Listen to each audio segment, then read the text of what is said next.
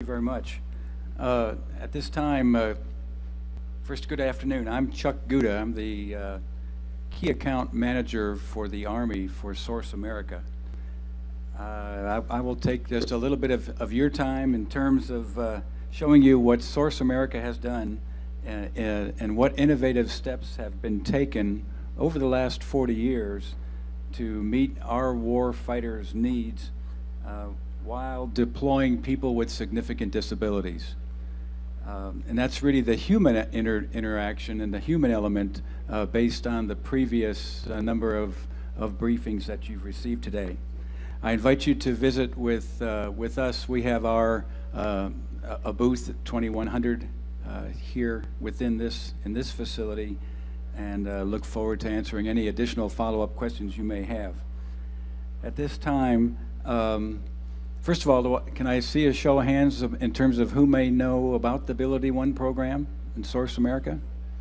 Okay, well, good. I'm going to run through this very quickly. It'll give you a quick update on the program, and we'll get through this as quickly as possible.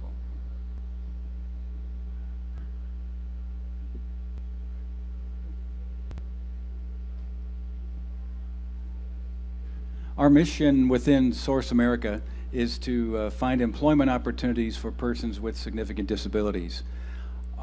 We are the largest employer of organizations within the federal government that employ persons with significant disabilities, to include our wounded warriors and disabled vets. And right now we employ close to 2,000 wounded warriors and disabled vets within our company. We are the largest employer of persons with significant disabilities, employing between 40 and 50,000 personnel, and within the federal government. And that sounds like a very big number. However, there are close to 13 million people that are disabled and unemployed. So we have a long way to go.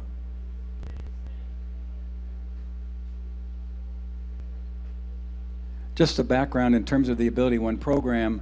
Back in 1938, President Roosevelt actually put into effect the Jacobs-Wagner-O'Day Act, which was primarily focused on national industries for the blind. This timeline shows you that timeline from 1938 going through the JWAD program, and then you see in 1974 the National Industries for the Severely Handicapped came into being.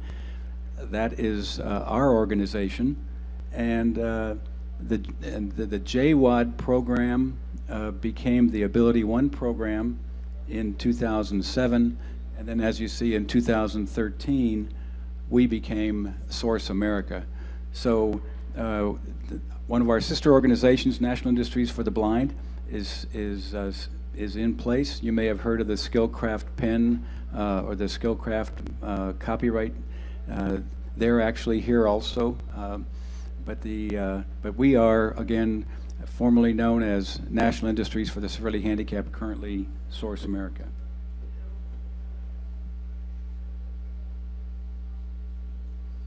This gives you a relationship in terms of how we acquire those jobs for our persons with significant disabilities. We have federal agencies, the federal customers, our contracting personnel, and then we have close to 1,200 nonprofit companies that are scattered throughout each of our United States, and then also any U.S. territories. We can reach them, to include Puerto Rico and Guam. The Ability One Commission is a commission that's appointed by the President of the United States. You can see the organizations that are represented here, and you see National Industries for the Blind and Source America on the bottom of the chart. But there are 15 individuals that are appointed by the President who vote on each of these opportunities. This is just a quick review of the individuals that are currently appointed by the President, and Mr. Harry Halleck is the current appointee representing the Army, and he's the current DASA-P. This just gives a quick breakdown in terms of our largest customers within Source America, and as you can see, the Army leads the way with over $600 million per year that is set aside in terms of obligations supporting the personnel with significant disabilities. This is a breakdown of where we're located. This is a very important slide when individuals are looking for where we're located within the CONUS United States. We have, of those 550 companies are actually are performing those contracts for those obligated funds, and they're for example, a Goodwill Industries. There's normally a rehabilitation program associated with each of them. Right here in Huntsville, Phoenix Industries is another company that is currently doing base-wide custodial and grounds maintenance at Redstone.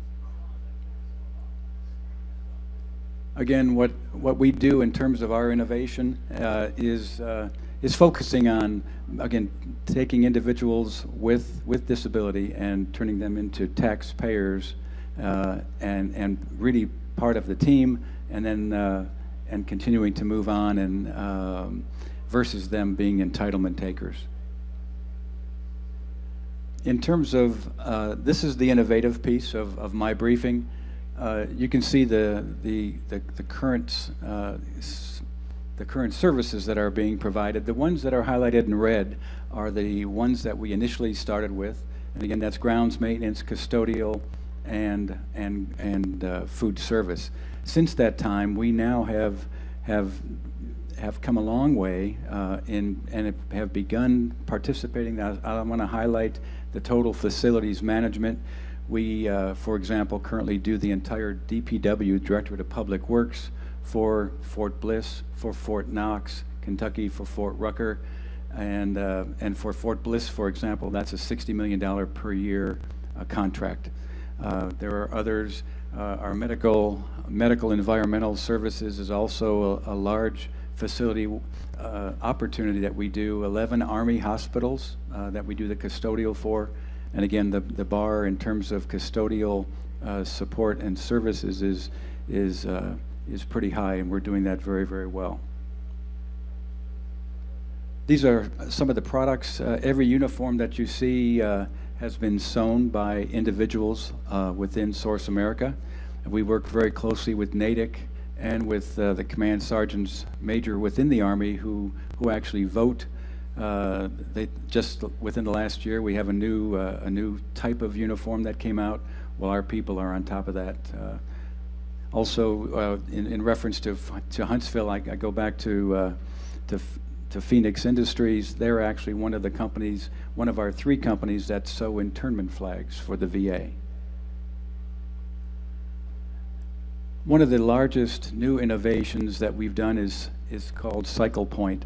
And we're actually putting together, and this is on the commercial side of the fence, not under the Ability One program, but they actually do e-recycling of all electronics equipment. There are actually 53 non-profit organizations that are currently performing and teaming to perform this mission, number one. And then number 2, there are over 83 different operations and sites that they man to receive and not only accept and deliver. And then there's 3 different tiers of performance that actually is taking place. So it's a very, very exciting new initiative that we have that has just begun over the last 2.5 years. This gives you a map of where we're actually located within the Cycle Point snapshot. And subject to your questions, that completes my briefing. Thank you very much for the opportunity to have this opportunity to share some of the innovative pieces that we're doing with Source America and the Ability One program. Thank you, sir. And just a reminder, this will be on the YouTube channel, and please reference it as often as you want to get, your message will come across. Excellent. Thank you so sir. much. Appreciate it very much, Bill. Right.